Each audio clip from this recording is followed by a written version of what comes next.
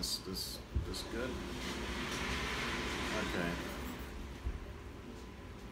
This is a second video on boiling water below atmospheric. We're going to take some temperatures and show you what we're doing here. Now in this bottle we have a nozzle which has been installed. Get a little close up there. That is basically a 1/8 inch nozzle. I'm using a syringe as a restrictor, and that is just basically compression fit into this bottle where we've induced a vacuum. Please take a temperature of our condenser so that you can see. You need to take a temperature right here up against the bottle, please. Okay, what have we got? 110.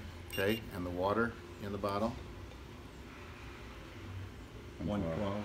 Okay, and then the boiling bottle? 123. So we're boiling water once again at 123, and we've basically induced the same system as we have on the first video, where it was just a tube connecting the two bottles, the heat source and the heat sink. But to prove that we could pull this through a turbine, we have basically installed that nozzle or a restrictor. It's still boiling with a small amount of I guess it's slightly less than the first video, but not much, and surprisingly so, because we've actually restricted that down to 1/8 of an inch from a 5/8 inch tube in the first video that was unrestricted. So we have a greater differential once again, and that's what we're interested in, is the differential pressure. So once again, what we're doing here is we're actually removing the heat out of the heat source at a very low temperature. Take another shot at the temperature. Where are we at? This is an evaporational cooling process. 121. So we're down to 121 in our heat sink.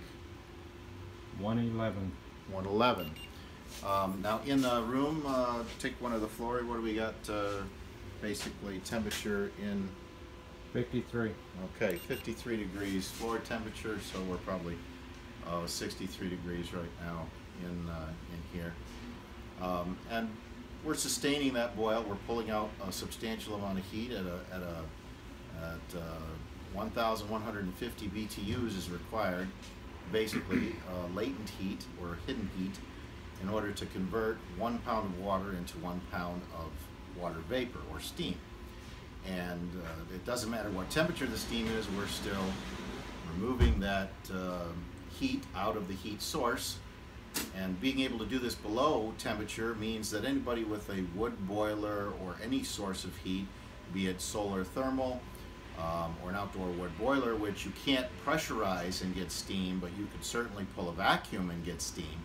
Now all of a sudden you can actually run a low pressure differential turbine, and you will be able to convert any heat source, even a low heat source,